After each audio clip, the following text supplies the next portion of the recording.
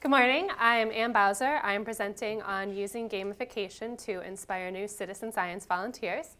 This work is being done by researchers on the BioTracker research team, which is a collaboration between the University of Maryland and Brigham Young University. So I'm going to start by explaining what citizen science is, which might be an unfamiliar domain, and explaining how different problems in citizen science can be solved with gamification. Then I'm going to briefly introduce Floracaching, which is our gamified app that serves as a solution to these problems. And Floracaching can also be used to answer the research question, how can gamification be used to inspire new citizen science volunteers? So citizen science is essentially public participation in the research process. Different projects ask volunteers to do different tasks. Some projects, like eBird and the Audubon Christmas bird count, ask volunteers to collect observational data. Other projects, such as Galaxy Zoo, ask volunteers to analyze large data sets that already exist. These are your typical citizen scientists. They're middle-aged or older, they're college-educated, and they're motivated by things like the desire to support their communities or contribute to scientific research. They usually participate in projects that support their existing hobbies.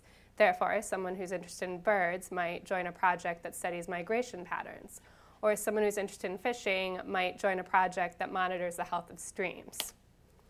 Regardless of the type of data that projects collect or the ways that they involve their volunteers, the majority of projects face two problems. First, projects struggle to recruit and retain willing volunteers. Second, projects suffer from a lack of resources. To explain the first problem further, I'm going to introduce Project Budburst. Project Budburst is a citizen science project that gathers plant phenology data to study climate change. So what is plant phenology data? Simply, it's the timing of life cycle events. For example, people who are interested in phenology study how a single plant changes throughout the seasons. Important questions in phenology include when does the first leaf bud appear on a tree, and when do a tree's leaves begin to turn colors and fall. So because phenology is interested in changes over time, the object studied, in this case a single plant, needs to remain constant. In the best possible scenario, the same person will observe the same plant multiple times. Well, plants go through life cycles, and so do people. They move, they lose interest in existing hobbies, and for whatever reason, they stop making natural observations. This illustrates the first problem, recruiting and retaining volunteers. The second problem is simpler. Projects lack resources, both in terms of money and personnel to support their goals. This affects citizen science projects across the board, even the really famous ones that you might have heard about in our keynote speech. For example, Fold It was actually programmed by a group of postdocs, and the first Galaxy Zoo was released before they received a single grant. So, how do you motivate people to do things without a lot of resources? Gamification. Because we all use slightly different definitions, here's the one that I prefer. The use of elements of game design in non-game contexts. This highlights the importance of the elements of games as opposed to complete games. It also focuses on contexts, which in this case is citizen science. To elaborate further, here are a few examples. In the lower right-hand corner are your heavyweights, or the complete games. Fold It helps scientists understand how AIDS reproduces. Eterna is partnering with PBS to get into 10,000 American schools. And iWire was developed by researchers at Harvard with a huge grant to understand the inner workings of the human brain. In contrast, there are three gamified apps that I know of. Happy Moths in the upper left-hand corner is a game-like classification tool where people drag different types of moths into buckets in order to classify them. Old Weather rewards people for transcribing ship logs from the Arctic. And Floracaching is my project, which I will describe in a bit. So let's return to our traditional citizen science volunteers. They participate like this. They find a project that they care about, they contribute to it over time until, for whatever reason, they stop. There isn't any research to suggest that gamification might make these people want to participate more. In fact, some research exists that suggests they might actually be demotivated by game-like interfaces, particularly bright colors, cartoons, and sound. So instead, we're interested in engaging these people, millennials. They don't fit the model of a traditional citizen scientist, but they do appreciate technology in games. They use technology more frequently. For example, 94% of these people own mobile phones, compared to 86% of the total population. They also use technology differently. They're no more likely to do things like use email, but they are twice as likely as their older peers to play video games. Finally, they have more positive attitudes towards technology and how it can be used to make society a better place. And for these reasons, we think that they might be more open to contributing to citizen science if it were done via a gamified mobile app. With that said, we don't expect them to participate like traditional citizen scientists do.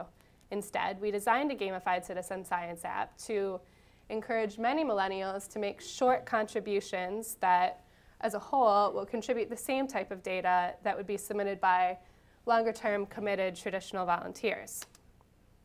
With that goal in mind, our research question is this: what would encourage millennials to engage with the gamified citizen science app? Important point of clarification.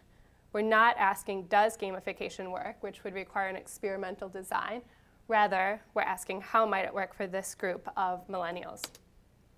And to answer this question, we're conducting research with Floracaching, a gamified mobile application that feeds phenology data to the Project Budburst database. So Floracaching supports two major types of interaction. First, people create caches of different plants that are deemed scientifically valuable. This requires expertise, so it needs to either be done by a traditional citizen scientist who knows about plants or a game designer who's implementing the application. The second main task is checking into caches that already exist. This doesn't require any special expertise. Rather, people find caches on a Google map, visit them, and check in by answering questions such as, is the plant blooming, or submitting photos of a plant. And the app is gamified in two ways. It's primarily gamified through different badges which correspond to activities. In this way, scientists can create different activities and things that they're interested in, which we implement through badges. So if someone's interested in cherry trees in April and May, we can create a badge and an activity called Cherry Blossom Blitz, which encourages people to visit these plants during this time. Therefore, we can use badges to continue generating new game content, while also ensuring that the data generated is of scientific value. And the app is also gamified through the use of a leaderboard. And therefore, people are rewarded for both specific types of participation and for their general overall contributions to the application and the data set. So we evaluated a pre-beta version of Floracaching with 71 college students representing our target group of millennials. These people were aged 18 to 24. They are part of an advanced science and technology studies program at the University of Maryland. And they were in week 5 of a unit on citizen science, which is potentially problematic, and I will return to it later. We let them evaluate the app by giving them a single task to perform to familiarize them with the interface and make sure that everything was working. After that, we turned them loose for 45 minutes of free play with the application. After the free play, we gave them a Qualtrics survey with closed and open-ended questions. The closed-ended questions ask things like, how likely are you to use Floracaching in the future? And how motivated are you by each of these reasons for using the Floracaching app? And these produced ordinal data, so we analyzed them using Mann-Whitney U-tests. We also asked open-ended questions, such as what would motivate you to use Floracaching or participate in a similar activity. And to analyze this, we used thematic analysis. So our results were complex, but ultimately encouraging. The first question asked, how likely are you to use the Floracaching app in the future?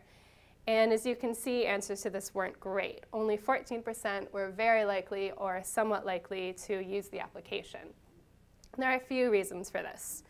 First of all, this was the first time that we tested the app with more than 5 users, and people who were using the app on an Android had problems recognizing location. Second, we used some scientific terms like Quercus alba for white oak that alienated our user group of millennials. And third, we never really expected to engage 100% of people. So while 14% isn't great, it's better than the normal participation of millennials in citizen science, which, although there's no really good data on this, is estimated to be closer to 5%. So to address question number 2, how motivating are each of these reasons for using the Floracaching app, we used Mann-Whitney U-tests to compare responses for the people who would use Floracaching in the future with responses from those who would not. We elaborate on the responses that were significant with analysis from the third question, what would motivate you to use Floracaching or participate in a similar activity? So the first thing that came up was fun, and people define fun in 3 ways.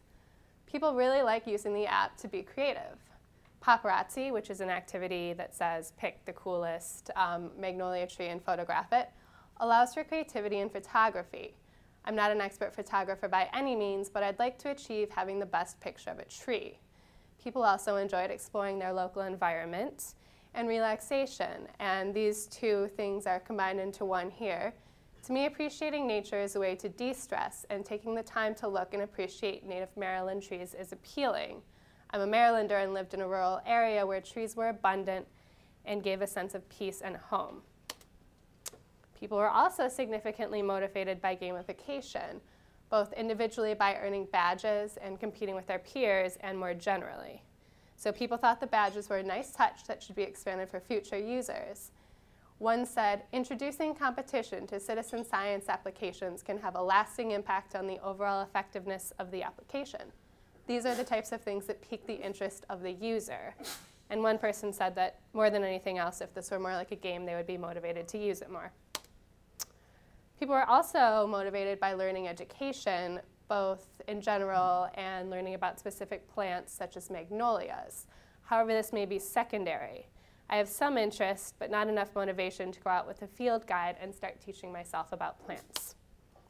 Community involvement was a motivator, and lots of people in our Millennial user group define community as their group of friends. So we heard a lot of comments like, if the app became popular with my peers, I'd definitely use it to fit in with the crowd. Socialization was another motivator, and this is sort of smaller scale community involvement, especially one-on-one activity. I would like to be able to use this app socially, so on certain occasions I could not only engage with nature for a benefit, but I could also interact with others for social interaction. A couple of people mentioned actually that this would be a good date idea. Then there are a few things that weren't motivating. We weren't surprised that millennials weren't particularly interested in plants, and we heard things like, maple trees are everywhere. That's like getting excited every time you see a dandelion. You can't hype up generic, boring trees. We were also not surprised that this user group wasn't particularly motivated to contribute to science or to contribute to the public good. With that said, we were surprised that these people weren't motivated to do their best, or they weren't motivated by completing different activities, although we think this is probably because they were just more motivated by other game mechanics, such as competition or using badges. So here's the takeaway. Is there support for designing gamified citizen science applications? We think the answer is a qualified yes. So only 14% were likely or very likely to use the app. But as I mentioned earlier, this is a big jump over the traditional number of millennials who would contribute to projects like this. And more importantly, those who would use the app would do so precisely because it is gamified. And this quotation sums it up nicely. Something that would motivate me to use a similar app in the future would be the gamification characteristics that this one employed.